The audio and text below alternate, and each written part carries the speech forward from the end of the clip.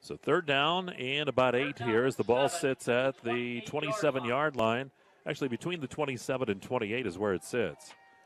It's a long 7 for Millersville. So where the Clarion defense needs to come up big here. Stop this.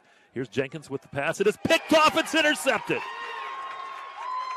Working that football back here for the Golden Eagles inside the 30 down to the 28-yard line. Chris Weibel wants the face mask. So do I. Legend Davis was stopped by somebody getting a hand on the cage. That's his 2nd interception. His 2nd interception in as many drives.